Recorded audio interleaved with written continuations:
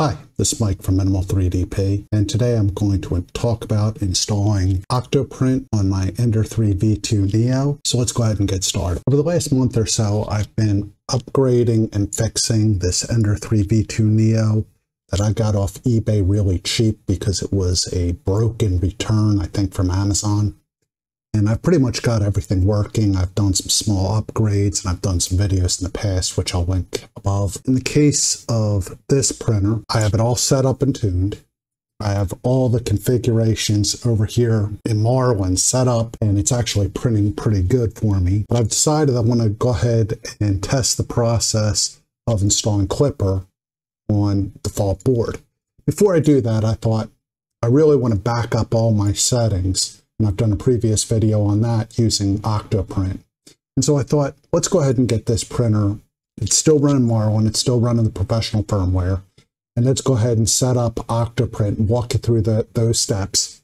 And then I can go ahead and back up all my settings. And then if I want to test Clipper, I can go ahead and do that. So what I'm going to do is let's start off by talking about what is OctoPrint. OctoPrint can be defined as a web interface for your 3D printer. Now again, I'm just reading that from the website.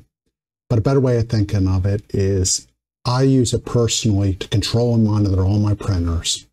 I can use this to send prints to the printer. I can also use it to monitor things remotely. In fact, I have it set up where I can even monitor from my phone wherever I'm at. And there's also a variety of plugins which add all sorts of excellent functionality, including histories, recordings, time lapses, almost anything I could possibly want. OctoPrint's an awesome thing once you get into 3D printing to start utilizing. It really makes monitoring your printers and administering what you're doing super easy and super helpful, and I highly recommend it. Now to get started with OctoPrint, you're going to need the following. At a minimum, you're going to need a Raspberry Pi 3 or above, or a 02 or above. Raspberry Pi 02 or above. In the case for Raspberry Pi, these are pretty hard to get right now, and they're more expensive. I've had a lot of success, and I've done a previous video on this using the Clipper install and update helper, which lets me install OctoPrint as well. And I've used an old PC. The old PCs I used were $60 as opposed to like $70 for a Raspberry Pi. So using an old desktop was a much better option for me. Today I'm going to walk you through the steps of installing a Raspberry Pi. And as I said, Raspberry Pi 3 or above. If you choose anything else, you're probably looking at lag. The lag gets worse as you connect webcams and also as you install third-party plugins. So just be aware that depending on the hardware you use, you can expect it to sometimes strain with OctoPrint. The more things you have hooked to it, the more you're doing, including time lapses and all that. So what we're going to do is start off by going over to the OctoPrint website and doing some downloads and installs. Now, if we go over to the OctoPrint website and click on downloads, we have our various options. Now, the easiest thing to do is if you scroll down, find the link to the Raspberry Pi Imager.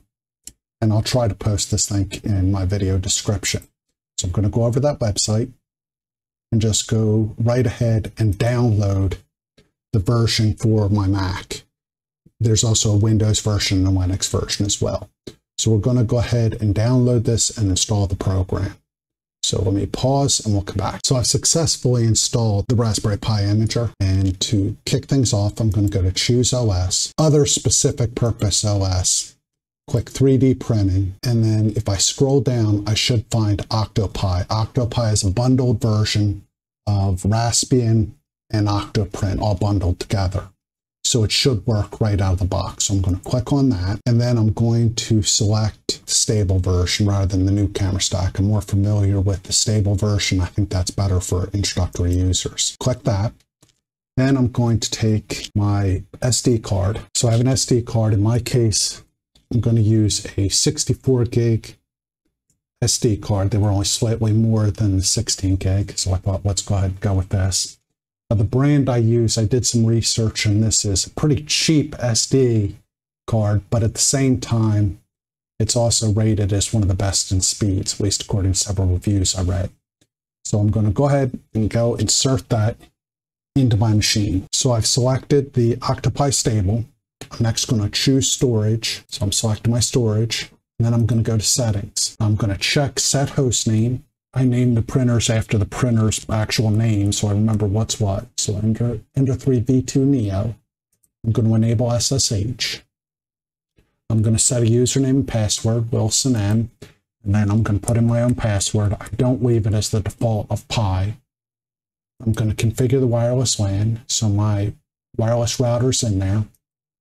And I'm going to go ahead and type in my router password. Now, something that trips people up is you need to make sure your wireless LAN country is set to your actual country. You don't want it set. If it's not set to your country, it won't work correctly. So I'm setting it to US. I'm going to go ahead and set local settings and leave it as American Chicago, which is Central Time. Hit save. And then I'm ready to write. So I'm going to hit write. It's going to erase the SD card. So you want to use an SD card that you can delete, and I'll let this run. Now, in my case, it's going to ask me for my password, and we'll come back in a second. So as of now, OctoPi is installed to my SD card. So I'm going to hit continue, and I can go ahead and eject the SD card and move it over to my Raspberry Pi. So we're going to start working on the Raspberry Pi next. Now that I've installed Raspbian and OctoPrint on the SD card, I'm going to get ahead and insert it in my Raspberry Pi. I'm just going to turn this on. So you can see the lights coming on. This will take a couple minutes. I'm also going to go ahead and turn the printer on. And I'm going to give this a couple minutes to install Raspbian fully on the Pi. And then we'll go back over to the browser and take a look at Octo. To get things started, all I need to do is type in my address bar the address I put in when I was setting up OctoPrint and Raspbian.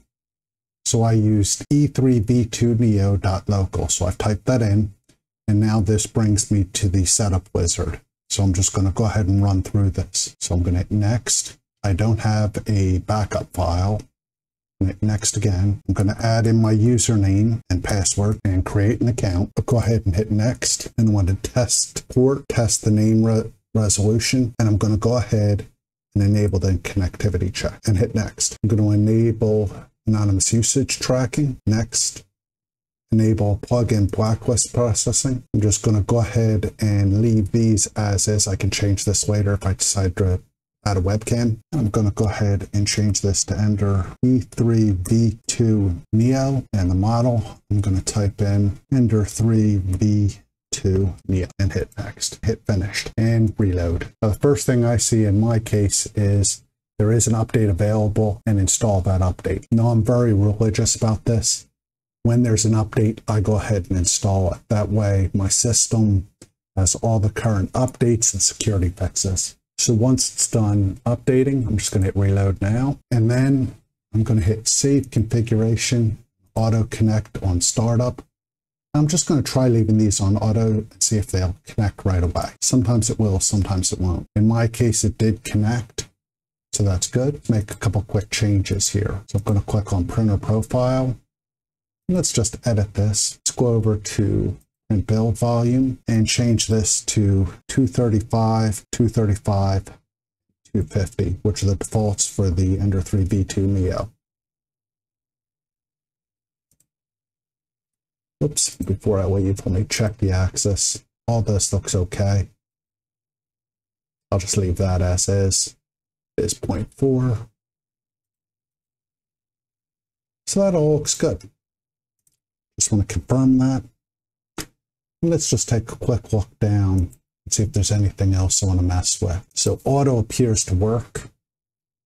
And let's go ahead over to control. And right now I don't have a webcam set up, which is okay. And switch over to the printer so we can take a quick look. Now, as you can see, I'm on the control screen in OctoPrint and also looking at my printer. Just to test things and move the Z-axis up. If you look, it's moving. That's good. Now let's try moving. So the X-axis is moving and the Y-axis is moving. So right now everything's working as it should be.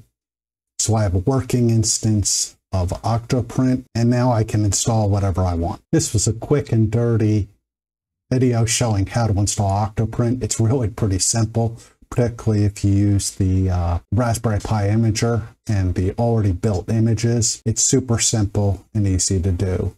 In a future video, I'll go ahead and show you this process to install Clipper Mainsail. And again, it's pretty simple. If you have any questions, please post them in the comments below and I'll get back to you as soon as I can. This is Mike from Minimal 3DP. Again, I thank you for your time and I hope you have a good night. If you have any questions or comments, please post them below. If you like my work, please feel free to share and let me know if you have any feedback or criticisms. I'd love to hear those as well. Otherwise, again, thank you for your time and happy 3D printing. Talk to you soon. Bye.